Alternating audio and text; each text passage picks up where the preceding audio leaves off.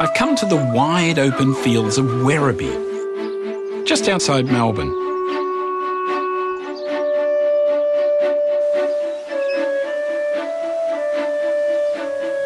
A flock of strange-looking contraptions takes flight. They resemble an airborne billy cart, and any sensible person knows that billy carts shouldn't fly.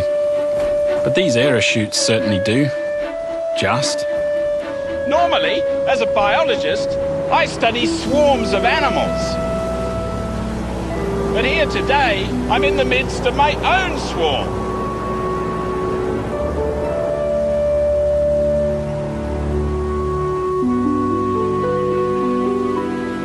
If you can ignore the fear and general sense of wrongness, they do give a great view.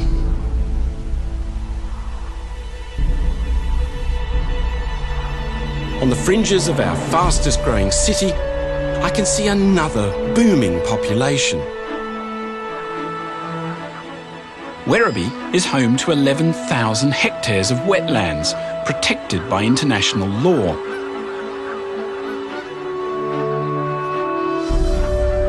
Look at the concentrations of birds on that pond.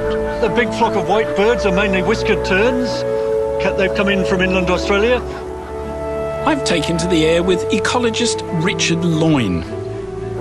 It's the first time he's seen wetlands from up here, on the seat of his pants. I once flew over in a jet plane, but never in a little seat like this. This is really good fun.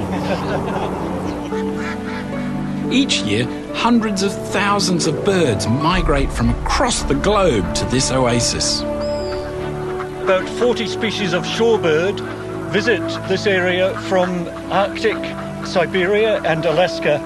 And if you spent a winter in Arctic, Siberia or Alaska, you'd know why they don't stay there over winter.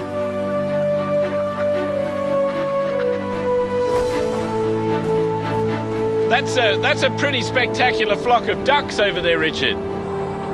Yes, Steve, they're another inland breeding bird that's come here in large numbers. A few weeks ago there were hardly any here, and now we have counted over 50,000. These are world-renowned wetlands. But what's surprising is the source of the attraction. Look down below, Steve, you can see the reason that all these birds are here.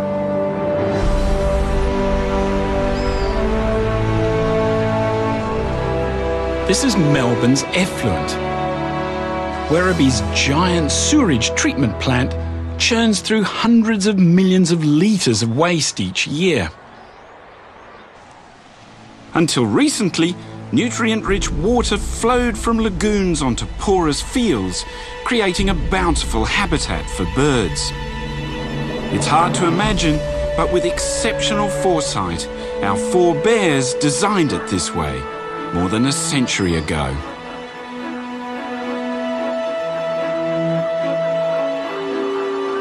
The main value of this place is as a drought refuge, and over the last decade of drought, it's regularly supported well over 100,000 water birds and really helped them survive in a period when there were very few wetlands available for them anywhere in this part of Australia.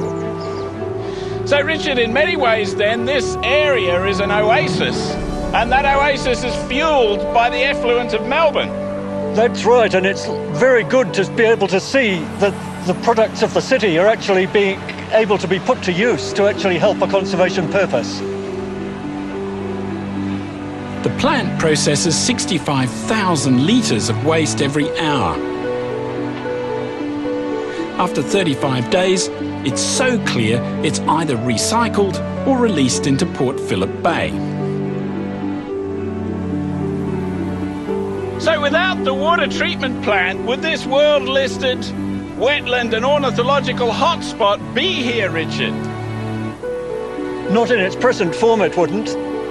There's no doubt that these artificial habitats that have been added have greatly enhanced the value of the whole system.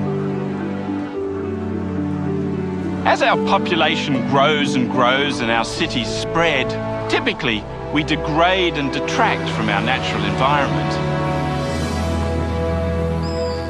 Here in Werribee, by contrast, we're passing a little back. About 2,500 tonnes of it every day.